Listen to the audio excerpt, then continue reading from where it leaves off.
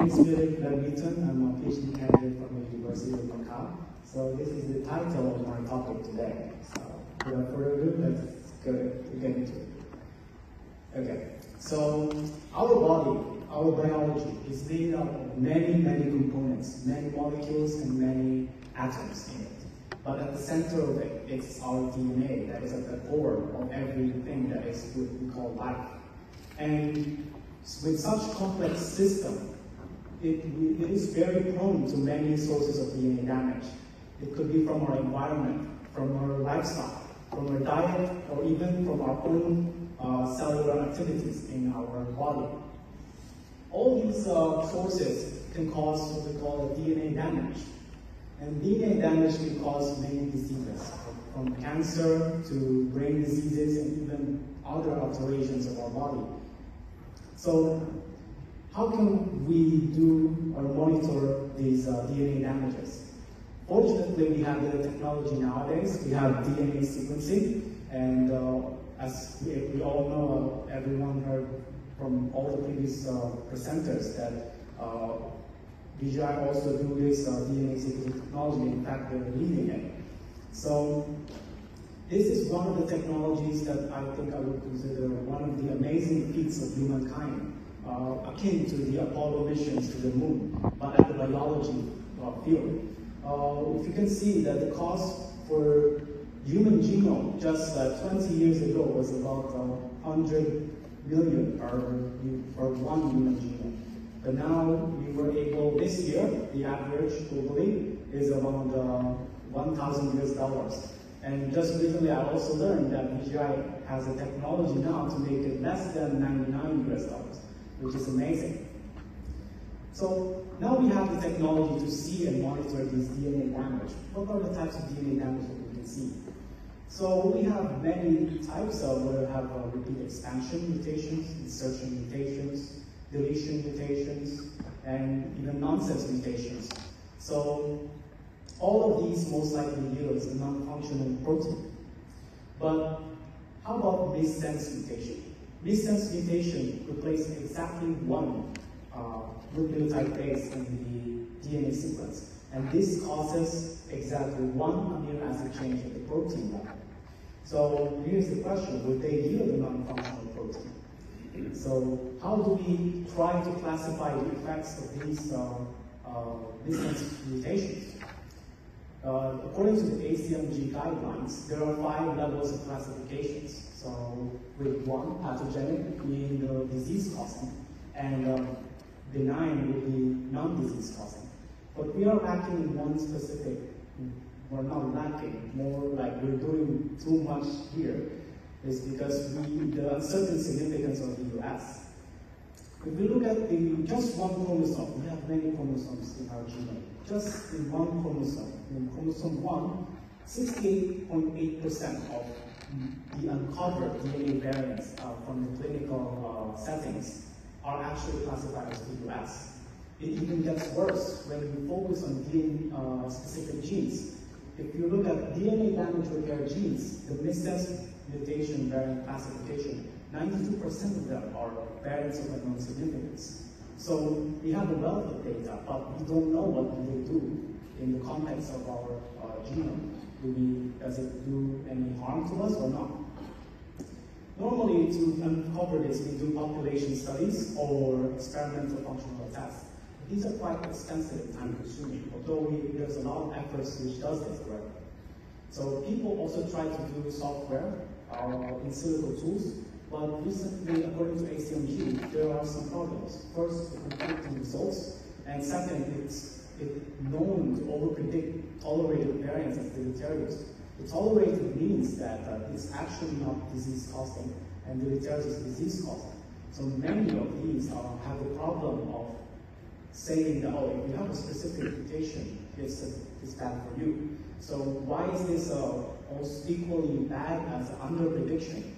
Because, for example, if you have breast cancer mutation, if you are diagnosed with high-risk breast cancer, you could undergo a very life-changing surgery of removing your breast. So it's also equally important for us to not over-predict but at the same time, make sure to get all of the bad variants. So yeah, the big question is, suppose that we have a missense introduced, what is the functional protein when it changes to exactly one amino acid only? So here is where my research comes in. It's called DARVIC. You can remember it as kind of Charles Darwin, but with a C and I there, Charles Darwin. So it stands for the Dihedral Angle-reliant variant impact classifier. So the work was quite simple.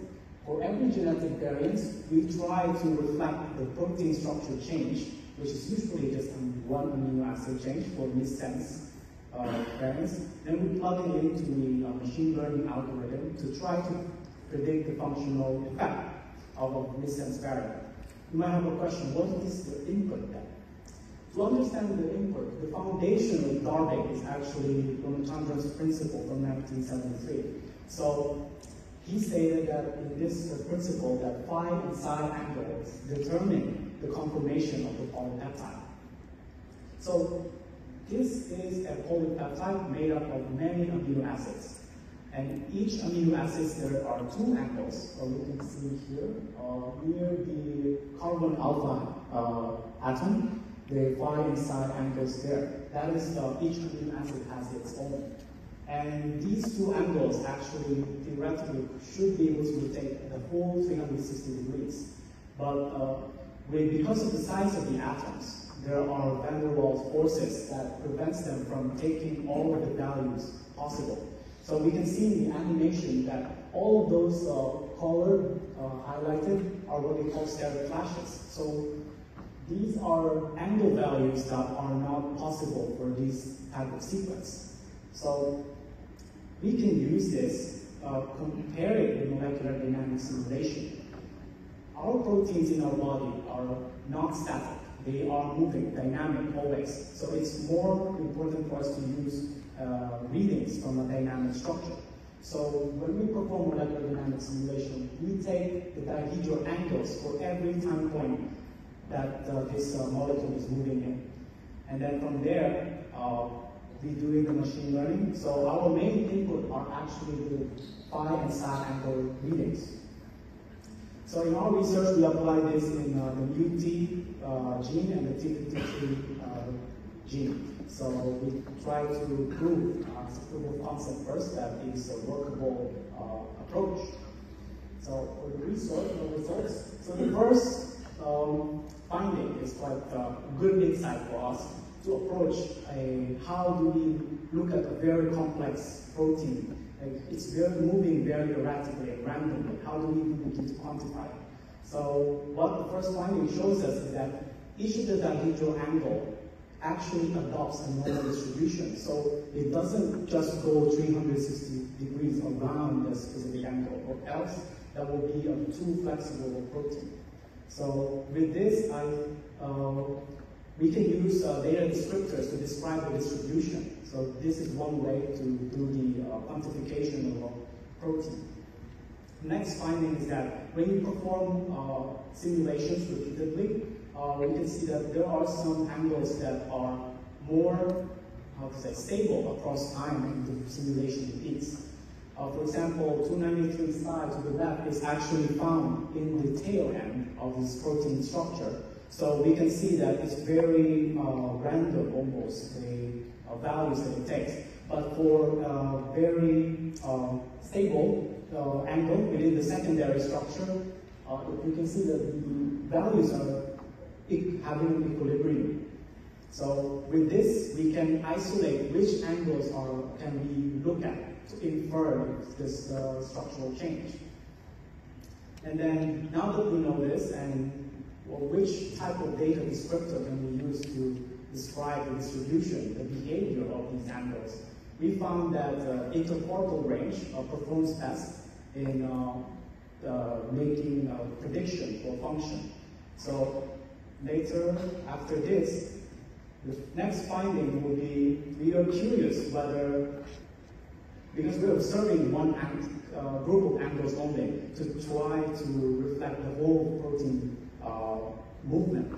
So we are curious if it's actually localized or actually reflecting at the general global protein level. So what we found, for example, these are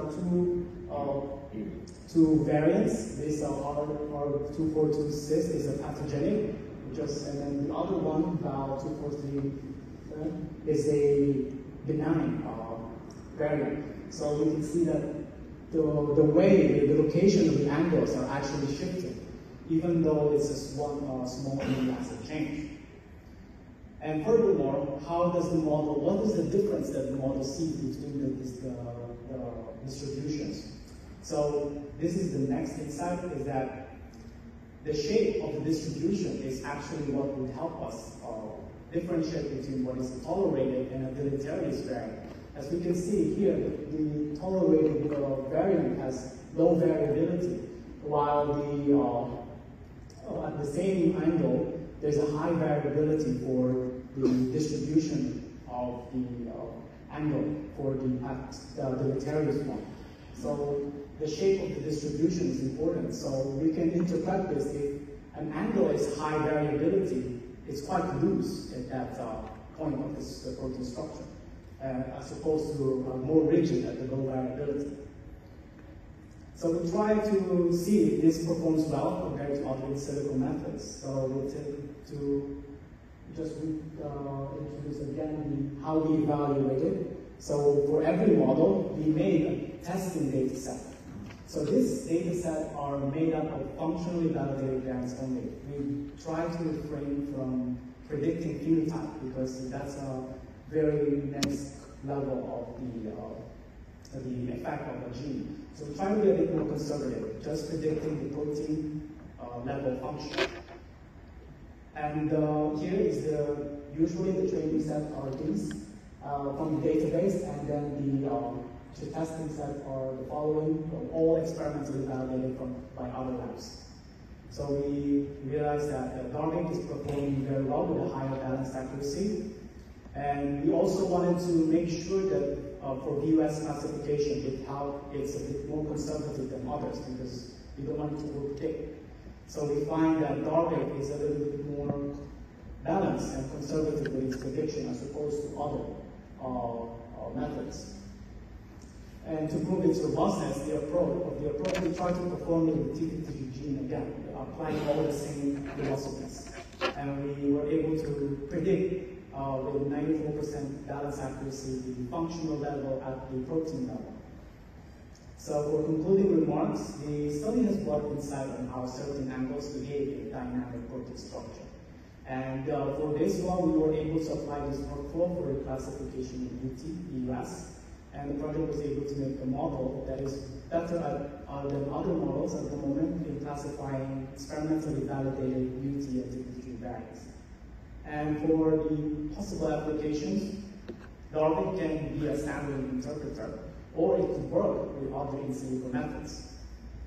Because DARVIC is more on the protein level, I think we can also still use the other in silico methods and then fine-tune the DARVIC so to minimize our prediction tendencies. And lastly, I would like to acknowledge my supervisor, Professor Simon Wang, and special thanks to one of our postdocs, Dr. Benjamin Tan, and to all my group members in our lab here, the funding. And also thank you for Vijay for letting me get this opportunity here to have a talk.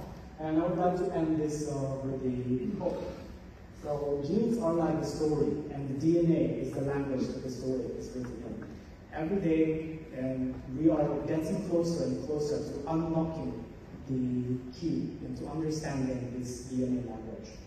So thank you everyone. If you're interested in further with research, the online paper is published here. You can scan the QR code, or you can ask me a WeChat to go and discuss further in depth, as time is limited. And now I'm okay for Q&A sessions. Thank you everyone.